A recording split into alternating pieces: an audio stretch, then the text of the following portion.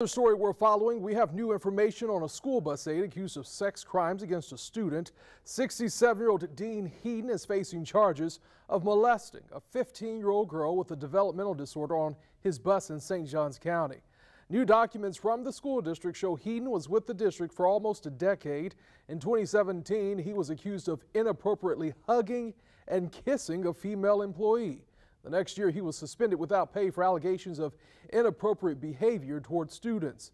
In 2019, he accused kids of being out of control and delayed a bus route home. The same year, the district says he hit a car while backing up his bus.